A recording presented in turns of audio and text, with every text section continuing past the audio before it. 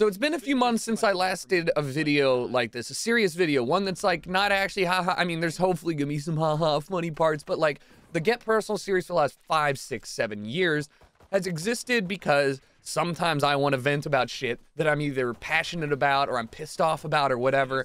And regretfully, you know, in the last 4 months, there's not been a lot of things to be happy about. And in many cases, especially for the, you know, the reason I'm making this video, I don't want to be passionate about this.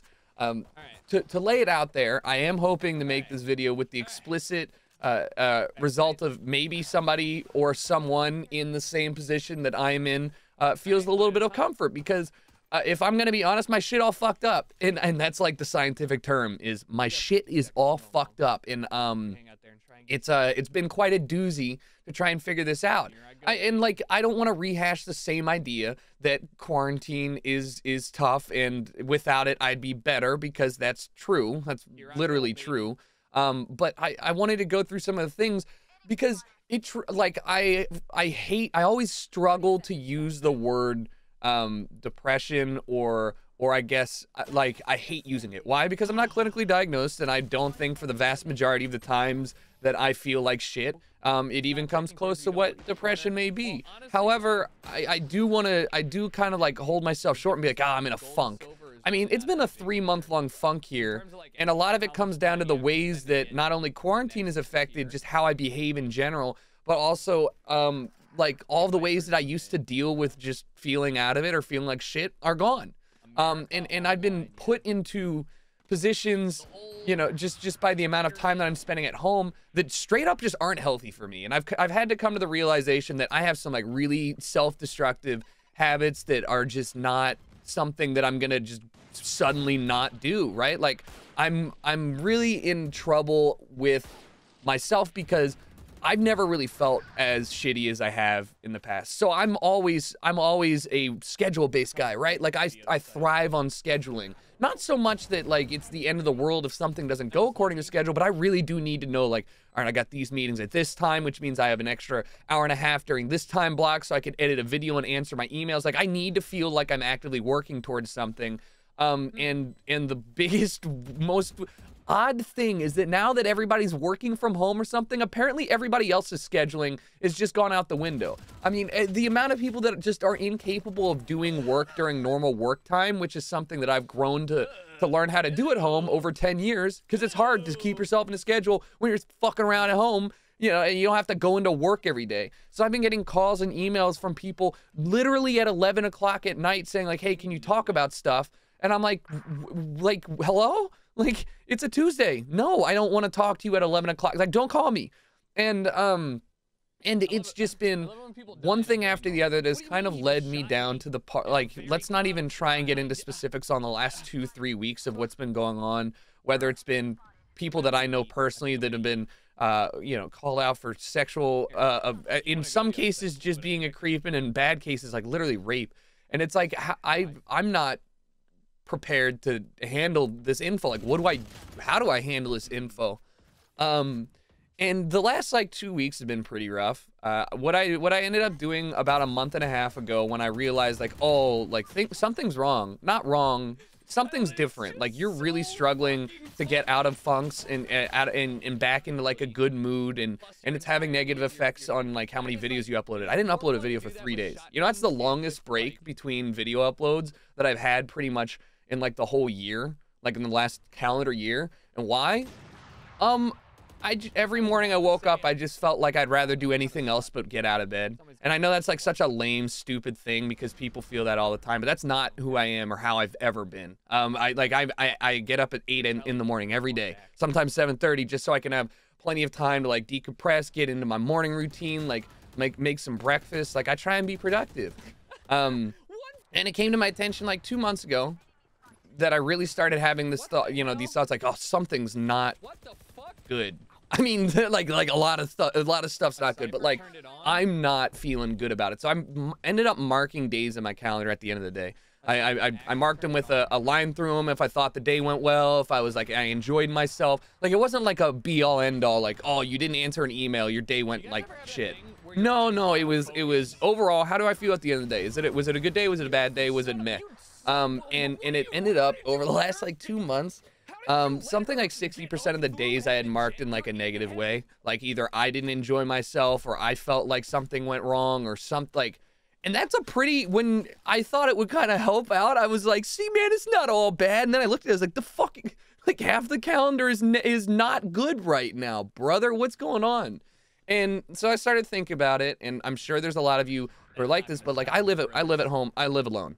I don't have a roommate. I don't have any roommates. I have a dog who's lovely and I love him, but I don't have any person to talk to. You know, I have friends who live with their significant others, who are getting a little tired of spending such close proximity with each other, but overall, like, you know, they're doing their best. I have friends that live with their entire families. My family, extended family, has actually been quarantining in North Carolina together with each other, and they've invited me out several times. And I didn't realize that although I knew I was a social person, like I knew for the longest time, and I still know that I am a social, outgoing person. I thrive on the ability to go out and meet new friends and talk to people face to face and be in public environments.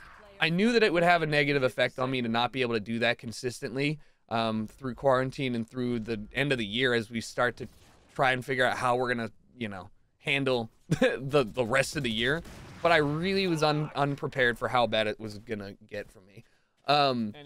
And like a lot of my work habits, like a lot of the ways that I would go and do shit, just to decompress, just don't exist anymore. I mean, they don't. Like I can't go to dinner with friends. I can't go to a music show. You're talking about somebody who would go out to eat at least once a week with a group of friends, and oftentimes 2 times a week, sometimes 3, sometimes 1, just would go out to a show, would go hang out with people, go listen to music, would go be social. I mean, it was really common. My whole schedule for streaming, where I stream from 1 o'clock to like 6 o'clock, is specifically built so I can end stream, eat dinner, and then go out at night. Like, it is a well-crafted formula for me that works, and I am truly floundering without that. I mean, I love video games. I do, man. But the last thing I can do after doing all day video game content and making video game videos and streaming it and stuff is like, well, why don't you decompress and play more video games? Like, no, fucker. Like, I was already decompressing with it. Like, I can't double dip on this. I can't double down. I don't want to sit in my booth another 8 hours every day. Like, I need to do something. And so I realized all this stuff basically meant that, you know, I wasn't going to be able to do this on my own. Like, I wasn't. Like, and that is such a hard thing for me to admit, not just now, but in general, because I like to be proud of overcoming things myself. Like, I play solo ranked because I like the idea that my losses and my wins are largely on my own shoulders. I know that's not true, right? You have a team, but no, that's what I like to. I don't like it when somebody could be like, well, you only won because X, Y, Z. It's like, well, no, I played alone, bitch. Like, I was at a disadvantage and we still pulled it out. And I'm at a disadvantage right now because I'm playing an unfamiliar game called How Do You Get Happy in a very negative environment. And I realized that I can't do it alone. So I got referred to some therapists that a bunch of my friends have been using, and I have my first session ever on Wednesday, which is going to be interesting because obviously it's not in person. And I want to be clear, like, I've always been a proponent of therapy. I think therapy is a great idea in principle. I think that everybody could benefit from it, but I just never thought that I would have the need to get therapy because I was doing fucking pretty great for the last couple years, you know? I was. I mean, and in general, my whole life, I've been doing pretty great. So, I'm struggling with the idea of, like, not feeling even more upset that I can't, like, conquer this on my own, or that I can't figure out a better way to handle this. And I'm especially a little apprehensive about therapy because I've never, like, sat down and talked. What I'm doing right now, these videos were as close I ever got to therapy, period, ever. Like, this was it. This was the depth that I would talk about stuff, unless it was with a close friend. And I just, it was kind of shocking that I came to that realization, if I'm honest with you. So, I mean, if you're in the same spot as me, dudes, I get it. I really do. It's been a fucking awful couple months, but it's been a really fucking awful month. Like, it really has. And I want to let y'all know that, like, even happy-go-lucky Tucker struggling out here, man, and it's okay to struggle, you know, with everything, and I don't think it's a bad thing.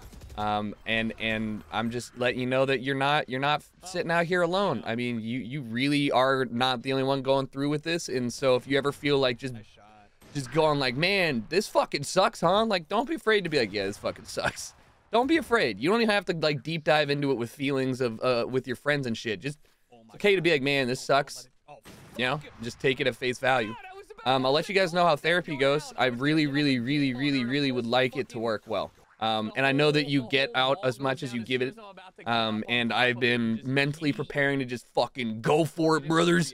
But it is scary. I don't know how to open up to people. I'm not really that kind of guy. I really don't like doing it. So the only thing that's really helped me through this is the fact that I have 3 or 4 friends that have been doing therapy consistently for years. One that's just started and said he loved it.